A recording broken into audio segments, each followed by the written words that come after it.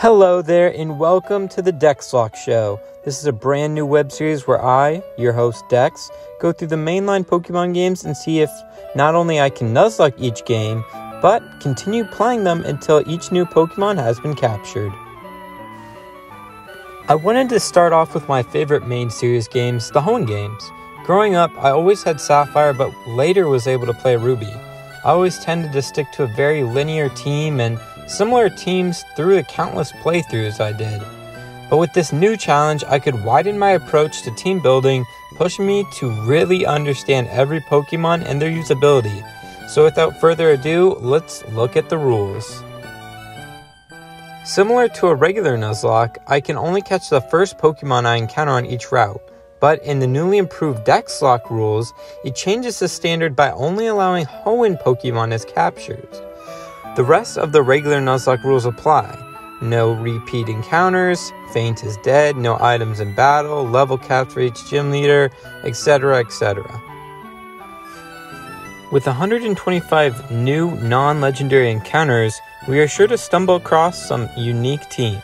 So let us begin our brand new adventure in the water-filled Hoenn region. I decided to choose Pokemon Ruby for our first Nuzlocke for the series. Professor Birch gives us the same basic introduction as he does every game, and we finally make our way out of the sickening moving truck. We are able to set the clock and we miss our dad on TV. Checks out. We break into our neighbor's house to go find May, another trainer and our rival for this game. After hearing some strange noises in the woods, we go over to find the professor being chased by none other than a Poochyena. We are struck with our first dilemma of the show. Who should our starter be? I decided my best bet was to go with Trico, as grass types aren't exactly the most common in Hoenn, and it would be the most useful in preparing for the first gym against Roxanne. After saving the professor, we are sent to go locate his daughter. Isn't that supposed to be his job? You know what, whatever, we'll go save him and find his daughter. May now has a Torchic, which takes us to yellow, but after some leers, Torchic is a two-shot while Trico is left in the red. Finally, returning to the lab, we are given some Pokeballs so we can get other team members and another step for completing the Pokedex. Okay, so this is the map view. It allows you to see where I am at and what Pokemon are available for encounters. Route 101 has 3 different encounters, a 10% Poochyena, 45% Zigzagoon, and a 45% Wurmple. We end up finding the Wurmple, which is actually great, putting our total Pokedex to 2. Getting Wurmple now blocks further routes encounters, allowing for more rare encounters. Route 103 has a 30% Poochyena, 60% Zigzagoon, and a 10% chance for a Wingull. We end up with the high Chan Zigzagoon, which again is good now to give way for rare encounters later. This also brings our counter to 3. Lastly, before we get to Petalburg, we can get an encounter on Route 102. This route has 6 different possible encounters with Poochyena, Zigzagoon, Wurmple, and Seedot, Ralt, and Surskit all being less than 5% encounters. As I said before, now that we have caught Wurmple and Zigzagoon, we have 4 different encounters. Unfortunately, we get the common counter of Poochyena, bringing our counter to 4. We then level up our Pokemon and Wurmple not only evolves into Silcoon, but then quickly evolves again into Beautifly, bringing our counter up to 6. We met up with our dad as we help Wally catch a Pokemon of his own. On Route 104, we have a potential chance to get Zigzagoon, Wurmple, and the rare 10% encounters being Wingull and Tailo. Again, because we caught Wurmple and Zigzagoon, we are locked in with either Tailo or Wingull. We get Wingull, which is a super strong Pokemon with its evolution Pelipper, bringing our total to 7. Finally, we reach Petalburg Forest, and for the last time I will be going over encounters that we cannot catch due to the repeat clocks. We could get Shroomish, Zigzagoon, Tailo, Wurmple, Silcoon, Cascoon, or Slackoth, with our only real encounters being the Shroomish, Cascoon, Slackoth, and the impedingly rare Tailo. Miraculously, we get the Tailo, and after we fight a Team Magmagrunt and get an easy win. Before Roxanne, we get one last encounter. Sadly, we get Whismur, The reason I didn't want Whismur is because we are guaranteed a Whismur in the cave nearby. Either way, we can increase our total counter, and our team is ready to take on Roxanne. Roxanne's surprisingly brittle rock Pokemon are no match for Trico's Absorb. Needless to say, this gym wasn't much of a challenge. Trico does so well that it levels up and evolves into Grovyle. Directly after the gym, we can do our civic duty and save Pico. Pico can rest easy knowing that we will always be there for them. After that, Mr. Pico takes us to Dewford, allowing us a final encounter before the next gym, being Makuhita. We could have had a Mawile, but we would have had to repel to get deep into the cave, so it wasn't really going to work. Our Petalburg Tailo takes on the fighting Pokemon like it's no challenge. Brawly is able to heal his Pokemon, but Tailo's wing attack continues to diminish Brawly's team, earning us the second badge. Steven Stone has gotten distracted in a cave, so we find him talking to himself. Steven is a little odd, I suppose. We go to the ship builder and save him and his secret submarine plans. Tailo again leads the charge and takes down the grunts. After, our Pokemon can level up more due to the increased level caps, allowing some of them to evolve. Poochyena evolves, Zigzagoon evolves, and lastly, Whismur evolves, bringing our Pokedex total to 14. The next route has some new possible encounters, but we land on a Manectric, bringing it to 15. The pre-third gym Mayfight arrives, and I thought I was prepared. I couldn't be more wrong. The battle starts out strong with Mightyena howling to set up, but then going down quick to Combuskin. Ay caramba! We revenge kill Combuskin and her last Pokemon Shroomish to prepare us for our last pre-third gym encounter, Rosalia. Tailo also gives way for evolution, bringing our Pokedex total to 17. Alright, now we've arrived at the third gym. My strategy for this battle is to surprisingly use our new encounter, Rosalia. Rosalia gets access to various health regaining moves, so my goal firstly is to set up Leech Seed along with stacking some growths. Wow, that's kind of hard to say. This allows me to take out the Magnemite, the Voltorb, and with a few more attacks, the Magneton. Across the next three routes, we only get 3 different encounters, being Numel, Torkoal, and Spinda. This brings our total to 20. Next route has 4 different encounter options, but we end up with the strongest being Zangoose. For the first time in the run, I miss an encounter because I ran out of Pokeballs. Sorry, Solrock, I guess I'll have to save you for the next run. We luckily get a Manectric in the nick of time for a Maxi fight. This boost in base stats makes Maxi a more tolerable fight, but with a few sacks to keep Pokemon who still need to evolve. We lose Rosalia and Lanoon, both great members, but we must press on. Randomly, we pick up a Spoink, bringing our total to 25. This brings us to the 4th Fiery Furnace, Flannery. Flannery begins with the Slugma, but Pelipper is too strong and water guns it again and again, using up Flannery's potions. Torkoal comes out next and paralyzes Pelipper, rendering him too risky. I decided my best bet is to sack Pelipper in favor for a clean switch to our Numel. Numel hits a strong magnitude 7, but now it's too low, so I switch to Hariyama, who uses Fake Out and a Vital Throw, which just isn't enough to take it out. Hariyama goes to 11 HP, surviving an attack and getting us the 5th gym badge. After all that, we have 3 new possible encounters with Trapinch, Cacnea, or Baltoy. Honestly, all 3 are great Pokemon, so I'm happy with any of them. We get Cacnea, so now we have another grass Pokemon who can help with later gyms. Even though I said grass Pokemon were going to be rare, we somehow keep stumbling upon them. We also picked up the Claw Fossil, allowing us to head back to Rustboro to revive it. We receive a very frail Anorith. Going up against my father, my strategy is very clear. Power. Psyching's ability prevents it from attacking every other turn. If I can hit a fake out the first turn, it will allow me to set up some bulk ups. Then I hit a Vital Throw to finish his first slacking, and then risk a powerful slash from his second Pokemon. Finally, his last slacking is out, and I set up one more bulk up, leaving me on 5 HP. I go for a Vital Throw and take out the slacking. I think I'm getting a little too risky with some of these gym fights. Then, the routes leading to Fortree City, we can pick up a bulky Tropius, a Valiant Absol, and oh yeah, we also got a Castform from the Weather Institute, but I'm not really going to use it, so just another one for the counter, I guess.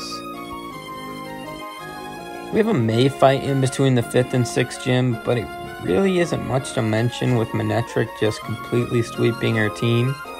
But going into the 6th gym, I switch up my strategy completely. I have a bunch of encounters I haven't really used yet, so I go ahead and level up my Pokemon, giving me a Grumpig. This allows my Pokemon to overpower the opponent's team. Her Altaria takes great damage from Grumpig, but I switch back to Manectric after Grumpig dies to knock out the scary dragon. Her Skarmory becomes very threatening as once again our Pokemon is on red, but Loudred can clean up and finish the fight, bringing our death counter to 5. Yikes. Kinda a deadly fight. On the way to our next stop, we find a new encounter, but I kill it. Yikes, yikes, yikes. May comes to interrupt, but we take her out with no problem, utilizing our starter along with Hariyama to do insane damage with some critical hits along the way. Now we are getting to the end for possible encounters. Mount Pyre provides 3 different encounters, and we land on the common Meditite. In the Ice Cave, we sadly found another actually good encounter. That's alright, I guess, just more to look forward in the next attempt. Our starter then finally evolves into Sceptile. Anorith evolves, and so does Loudred. This takes us to the 7th gym, the only double battle gym fight. My strategy is to utilize Absol's dark typing. Absol hits Bite, while Loudred tanks and hits Screeches. Eventually, I switch my tank to the newly evolved Armaldo, and we start taking down Tate and Liza's team one by one. The Lunatone tries its best to survive with potions, but after the power of my Pokemon, she stands no chance. Finally, we get a water Pokemon on one of the routes. This allows us to get a Wailord. We then catch a Clamperl and a Mawile on the way to completing the story section of the game. Against Groudon, we have a little bit of an issue. Groudon begins just drowning my team count, killing Absol, bringing Exploud super low, killing Camerupt, and then allowing me to run out of the battle. Yikes, definitely not what I anticipated. This brings me to evolve Meditite to Medicham, preparing us to take on the 8th and final gym. I start out with Sceptile as it easily takes down the Love Disc in one hit. Moltres' next Pokemon, however, becomes a challenge as its attack takes me to just over half. I switch to Hariyama to take, but Celio does insane damage to him as well. I hit a Rock Smash to kill it, but when Whiscash comes out, it confuses me, leaving me to hit myself. I then do some switching around until I bring out Sceptile again to take out Whiscash. Milotic the Ace is out, so I bring Exploud out to tank. Exploud goes for a Screech to lower Milotic's already bulky defense. Explode takes a hit to land another Screech, and at this point, with most of my team's health being low, I decide my best bet is to sack the Exploud that has stayed with us for so long. From a little Whismur to the interestingly looking Loudred, this Pokemon had stayed with us for everything. I decide to go for Screech once more as a farewell to Exploud. But Explode, it survives on 1 HP. Now this is my chance to regain this fight. Knowing how hard Explode worked, I knew I couldn't sack her. I quickly switched to Armaldo, who hits an Ancient Power. Armaldo then survives on the red. I go for Protect to see what Milotic's going for next. I switch to my last full HP Pokemon, Medicham, to finish off Milotic, bringing in Seeking, who hits a strong attack, also bringing me to the red. Oh my god, this is going to be a match to remember if I can pull through. I risk a crit on Sceptile to bring it out, which then brings it to the red. One high roll or a crit could kill me. I risk everything to go for the Leaf Blade, and Sceptile survives on 1 HP. To survive and hit a super effective Leaf Blade. This is Impossible. The impossible is possible. The losers have won. We did it. We miraculously won in fashion. That fight could have ended the run, rendering almost all of this useless. But my Pokemon toughed it out. Not one, but 2 1 HP survives. Crazy. But the challenge is not over yet. Now we take on the Elite Four. I bring the team seen prior, but changed out X-Splat for the Zangoose caught earlier, so I could have a little more offensive team. Sydney's up first. I begin with Hariyama to set up Bulk Up and take some of Mightyana's shots. One Vital Throw kills it. Up next is Shiftry, who goes down in one shot. His Absol actually does great damage, but once again goes down in one hit. His Cacturne follows suit with a quick kill. Adam takes a hit from Sharpedo, but takes it down, bringing itself to the low red. Finally ending the battle, we can heal up and continue to the next fight. Phoebe utilizes ghost types, so Zangoose fights through the Dusclops' confusion to take it out with some pursuits. Banette comes out but gets low before Phoebe uses a full restore. I switch up to Wailord, who begins to drown her Pokemon with Surf, getting to 3 HP himself in the process. I once again switch to Sceptile to do good damage, and then again to Armaldo, who just gets unlucky with confusion, getting at the red. I switch to Medicham, who does good damage but dies. Yikes, we already have 5 Pokemon for the fights moving forward. Not a great sign. I stupidly switched to Hariyama for no reason because it has no attacking moves, so Sceptile comes back out to tank heavy damage and risk itself through confusion. Yikes, yikes, yikes. Also, I apologize for dropping the layout for a minute. The files layout video got messed up, but luckily I still had the original gameplay, so enjoy some full screen action. Regardless, with only 5 members now, we move to the Ice team. My plan for this fight is to just completely sweep. This is why I added Zangoose to the team. He is an absolute offensive tank. After setting up some sword dances, all of Glacier's team members fall, one by one, to the weapon himself, getting us just one step closer to the champion. Finally, Drake, the Dragon user, brings in some tough Pokemon for our Wimble 5 Pokemon team now. I'm going to set up some sword dances with Zangoose while Shelgon protects, and then try to sweep his team.